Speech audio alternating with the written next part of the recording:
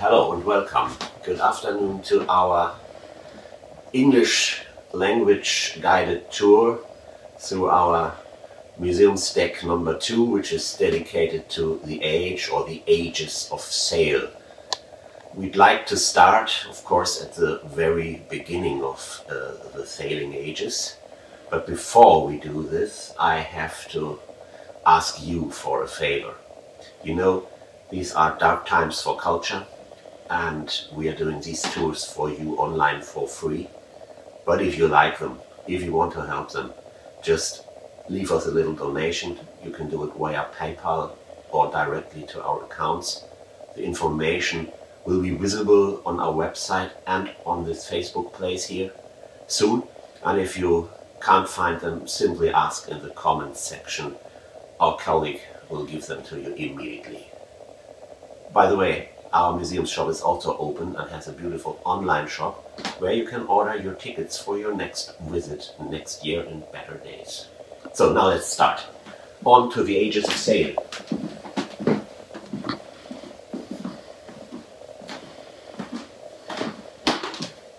Here we have a beautiful little diorama showing the boats of the famous Polynesian seafarers. A maritime superculture, as you can call them. They conquered a whole ocean on these vessels, starting with these outrigger canoes in front of here, and then for the great migration waves across the Pacific Ocean, they used these huge double-hulled canoes. And on these vessels they could endure for weeks, even months at sea, having with them not only their cargo but also their livestock. And to find these islands beyond the horizon, their navigators had wonderful skills. They could read the water. They could tell from the sign or the shape of a wave where land would be to find. They could tell from certain clouds in the sky where land is, or simply by looking at migrating birds. So they really knew what they do, and with these skills, these people even reached South America centuries before Columbus and traded, for example, with the Inca. So very, very interesting culture. Not very well known in Europe, but you should know them. So if you find the time, simply study a bit about their great history at sea. It's astonishing. Now we're going onward to something new. In this showcase we see a beautiful trireme from Athens, from antiquity. These vessels probably were at sea from 800 BC onward, and they have their names trireme from the 3 rows of oars that are above each other.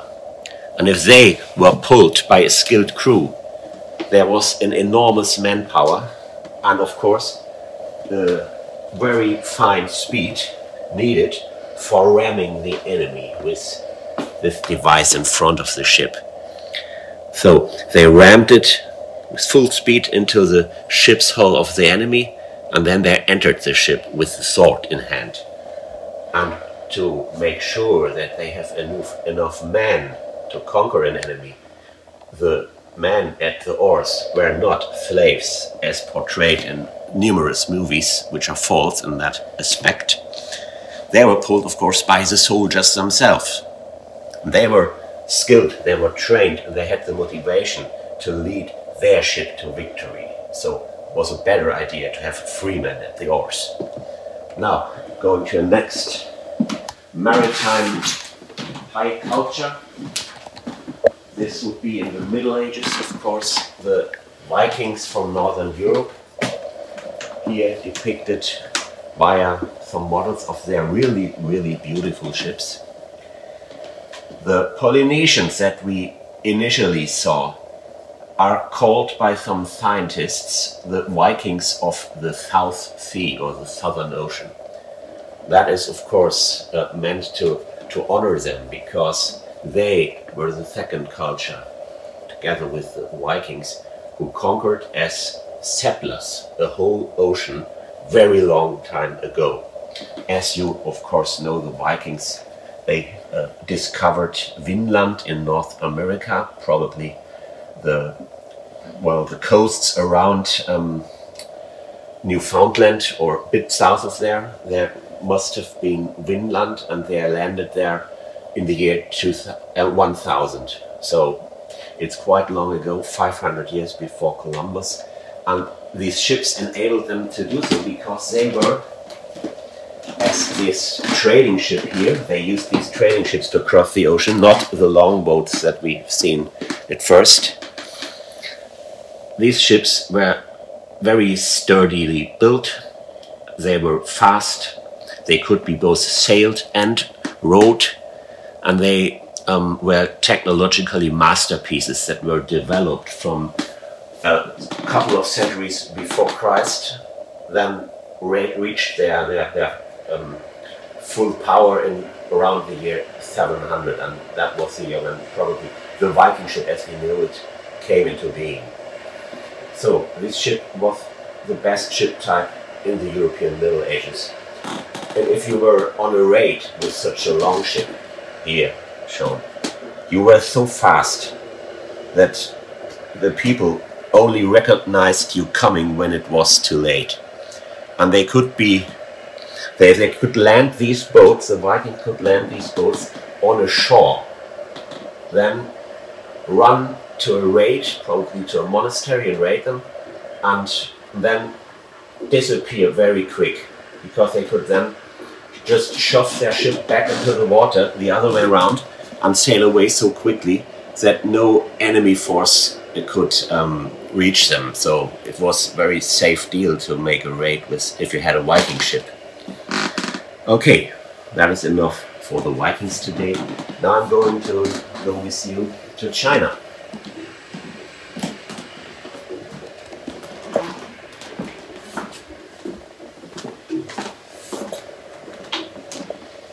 This is a very huge model depicting a very special kind of junk, a Chinese junk. It's called a Bao Chuan, or treasure ship. These ships were said to have sailed from 1405 onward as the flagships of a gigantic fleet commanded by famous Chinese Admiral Cheng He, or Cheng He. And this admiral got an order by his emperor, the emperor of the name of Yongle.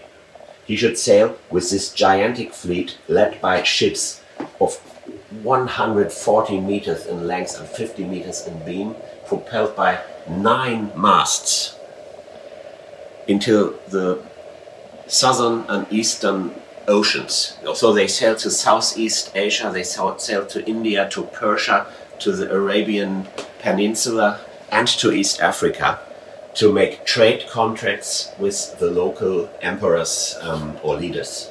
So it was, for the most part, a very peaceful mission, and they had not only these giant ships, they had warships, trade ships, ships for agriculture, ships to transport horses or livestock, and they had on board up to 30,000 people, not only sailors and military personnel, but also scientists, artists, diplomats. So everything the Ming Empire, China was back then under the Ming Dynasty, could offer to the world. It was a swimming Chinese city, you could say. And they embarked on 7 of these voyages up to 1433 or 35, it depends on what you read. And then a new emperor, to make a long story short, finally decided that these journeys were too expensive, and he stopped them to have the money they would cost free at his hand for important projects that he deemed to be more important in these days. So they left the high seas with this fleet exactly at that time when the Portuguese on the other side of Africa, remember the Chinese reached East Africa, the Portuguese were on the other side, on the western coasts, where the Portuguese embarked on their quest to find a sea route to India. It's just a nice little thought to imagine what would have happened if this fleet would have met in case the Chinese did not abandon their huge fleet. I think these vessels were so big and the Portuguese caravel was so small. It would have been an encounter of the third kind for the Portuguese to run into these Chinese, but of course it never happened. But now on to the Portuguese. They were great seafarers on their own right, in their own right. Here is one of these caravels, the ship type mainly used for the quest to find the sea route to India. They were also very seaworthy ships. They were fast, good, maneuverable, and they had not a very big draught, so they could sail in coastal waters, even rivers, without having a huge risk. So they were very suited for explorers. But why wanted the Portuguese go to India? The main reason was the spices. The spices from the East, they were famous in Europe, even in the Middle Ages, but unaffordable for the most people. They were so expensive because they had to be traded in from the Arabs or the Venetians. Yeah, the Venetians also made special trade contracts with the Arabs, and then they had a monopoly which allowed them to sell these spices to the other Europeans for even higher prices.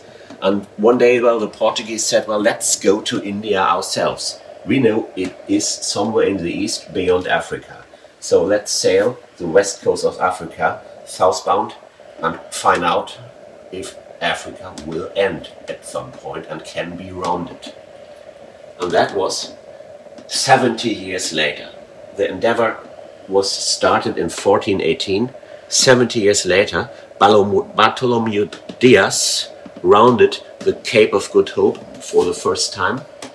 He recognized that he reached the other side, but then was forced by his men to return finally home. And it was 10 years later when Vasco da Gama, even the Portuguese of course, finally reached the city of Calicut in the south of India and opened the new trade route for the Europeans. And these journeys, of course, also paved the way for the first European colonial empires. And then the Spaniards came. They also discovered India, but in a very, very different place. And of course, it was in fact America. That was in 1492. And now there were two Catholic sea powers engaged in competition with each other until, to avoid war, with the help of the Pope, they negotiated the Treaty of Tordesillas. And that treaty was implemented in 1494, and it divided the world into a Western hemisphere, which would belong to the kings of Spain for all time, and an Eastern hemisphere, containing the yet undiscovered sea route to India for the Portuguese kings forever. And all the other European countries were excluded from this treaty. And what could they do? Well, they started to fight this via sending their pirate ships, their corsairs, to the Caribbean and into the eastern waters to raid the Spaniards and the Portuguese. So, also the age of piracy began, or the golden age of piracy, that is. So, onward to another topic.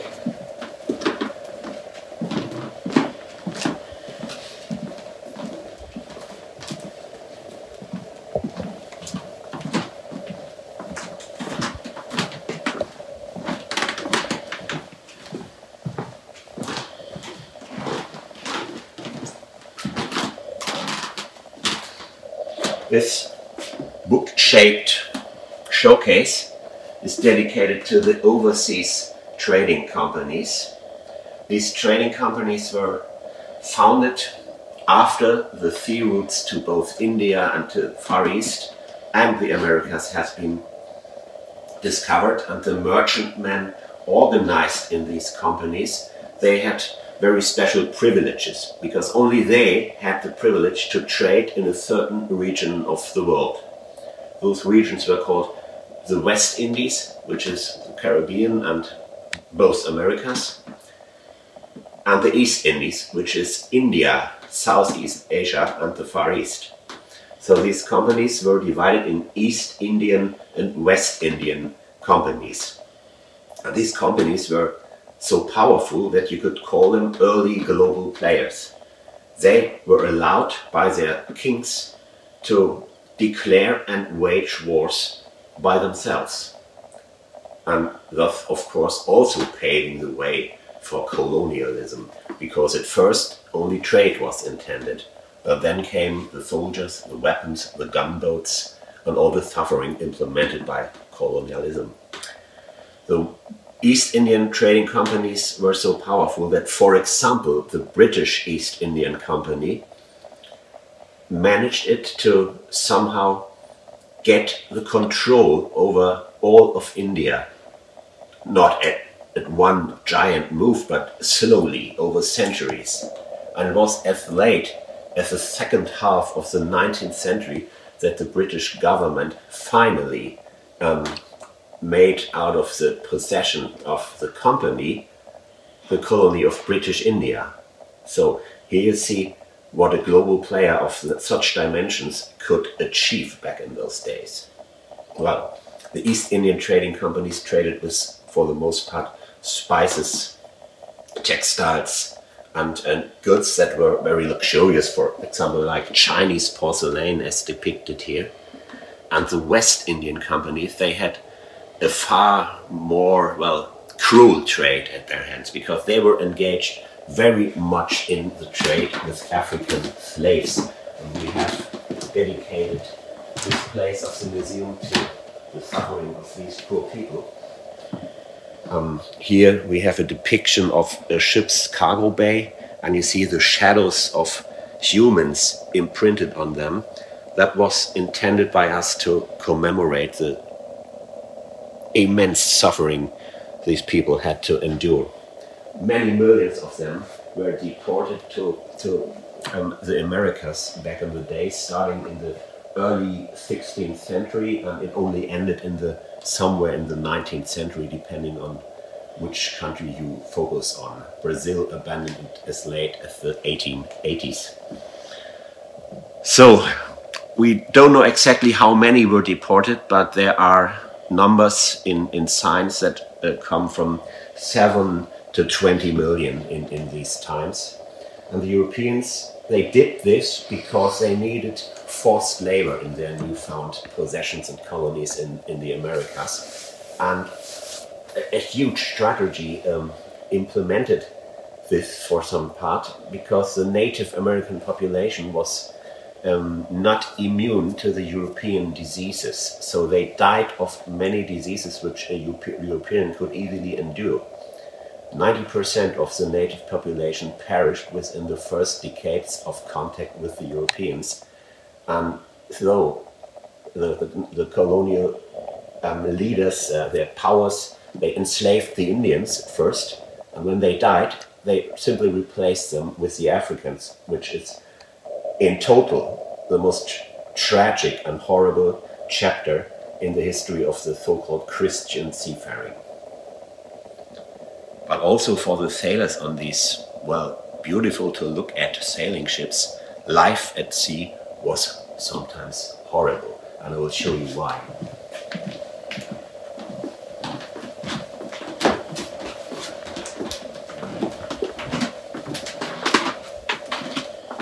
Many sailors did not embark on these ships because they wanted to, especially in the navies. Many of them were forced. They were persuaded in a very brutal way to join the navy by simply having hit with a club on their head and then, while unconscious, moved to the ships. And those men who then were, well, a bit, well, not so easy to persuade that this is now their great new fate. They were treated with this nice device. Some for mistakes or for the wrong words to a superior officer. Easily dozens of hits could be delivered with the cat of nine tails. And the punishment with the cat of nine tails was also called to give him a striped shirt. That meant it was bloody, red stripes all across your body. Here we have a log from the British East India Company, where a seaman called Quinn is sentenced to 48 strokes because he has not correctly saluted his superior officer. So for very little things you could be harshly punished. And although it was brutal, we must admit, for the most time these punishments were survived, because what was back then something like a ship's doctor supervised the punishment, and he ended it if the man suffered too much blood loss or if they fell unconscious. So, but this was only one problem at sea, the punishments. Also, of course, other injuries and of course accidents cost a lot of life at sea, but also alcohol. Here we have a barrel of rum. It's a real one from back in the day. And the fact is that the seamen were given up to a quarter liter rum a day to mix it with their drinking water, so the water will not be foul all too soon. But also large quantities of beer and wine, as much as was available, were handed out to the people. And especially the superior officers, they had their private quantities of liquor in their cargo, and they drank even more than the sailors. And many sailors back then died from the abuse of alcohol or from the consequences of being drunk and then suffering an accident. So the whip, alcohol, and the third horror was disease. And that was the most horrible of them all. I give you one example. The most dreaded disease at sea was called scurvy. It was a very painful death suffered from vitamin C loss. And if you sent a trading ship to India and back to Britain, for example, you could be sure back in the day that 20% of your sailors will not survive the trip. So you really have to calculate your crew very well. So make sure that after the loss of 20%, the rest will bring the ship back to bay. These horrors at sea, like also the yellow fever, they only lost their horror in the course of the 19th century after some kind of a cure against scurvy was discovered. The Scottish doctor James Lind discovered that if you give the man lemons, scurvy will not break out. They didn't understand why, but they knew it would. And so scurvy lost its horror back in those days, but other diseases only when real ship doctors who really knew what they were doing were on board, having these medicine crates on board. This is a wonderful exhibit. I think outside of Great Britain this is the only medicine crate from a ship of back on those days, from the age of sail, which is still stuffed with the original ingredients. This is very rarely to be found. Most of these crates have not their original bottles in them, and if they have, the bottles are cleaned and nothing is left of the ingredients. So this is one of our, I think, most interesting exhibits, and it comes from a time when finally the horrors of sea, called diseases, lost their horror, and seafaring became much more safe. Now I want to show you something about a very, very famous naval hero from England. That is, of course, Horatio Nelson, famous admiral, the victor of the Battle of Trafalgar and numerous other encounters at sea. Here you have his signature, his autograph, and this is his life mask. He looks a bit dead, but trust me, it was it's a copy of his original life mask. And you see how small this face is. He was a great hero, lost many, won of course many battles, but he was a very small and tiny man, probably only a little bit about 160 centimeters high. Not very healthy. He was seasick for all of his life. He lost an eye, he lost an arm, and so he was not all too well. And it can be depicted or can be shown if you look at the 3 famous autographs. This is a story for today that he used in his life, and we have them in here. The first one, as he was writing with his right hand, like most of us. And so he wrote with his right hand the name Horatio Nelson. And after he lost his right arm due to a battle against the Spanish, he had to change to the left hand, and then he shoved the pencil across the paper, and you can see it. It looks very different here. Horatio Nelson still, but a completely different handwriting. And when years later he was given the Duchy of Bronte in southern Italy by the King of Sicily, Naples, honoring his deeds in the fight against Napoleon, then he said, well, now I'm a nobleman in Italy, so I write myself Nelson Bronte.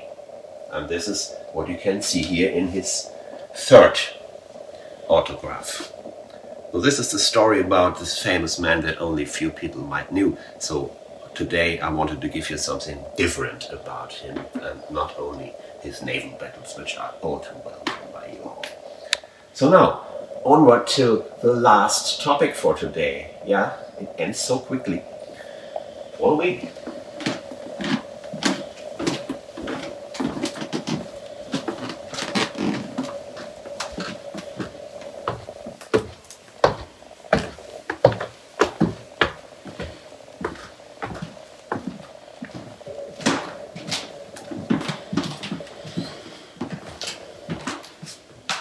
So, you know, all good things and all bad things tend to end at some point. And so also the age of sail, as we knew it, at one point in history ended. And that was when finally the steamships came into being, propelled by ship's propellers and not sails. They went under steam engines, and they made seafaring much more faster and more plannable. And so very quickly the huge trading ships under sails like this one, they disappeared. And when they finally disappeared, the last captains who commanded these ships, cargo-carrying sailing ships of huge dimensions, around the infamous Cape Horn, they founded the most exclusive brotherhood in the history of mankind, the Brotherhood of the Cape Horners. They were founded for the first time, of course, in 1934 in France, then only for the French captains. And they had very, very strict rules of admission. They said, you can only join us if you were a captain who commanded a ship round Cape Horn in the direction from east to west, facing the storms. You had to have cargo on board, and you must have had no auxiliary engines or something like that, only sails. And if you did this, you can become a Cape Horn. Later on, they softened these conditions a bit to make sure that also sailors who were on board of these ships could join the ranks of the Cape Horners. And one thing that you should know, they must have become captains later on in their career. That is very important. And those who never became captains could only enter the ranks as extraordinary members. In 1945, right after Second World War, these French captains said, well, now we want to open this brotherhood to the world, we become international. And in 1945, right after the horrors of World War II, they offered membership exactly also to the German captains. So this was probably the first sign of friendship between the French and the Germans after this horrible war, which was of course started by the Germans. So it's a very, very good and wise sign by these captains. Seafarers do these things. But I want to show you now how horrible a trip around Cape Horn must have been. We have two maps here on the wall.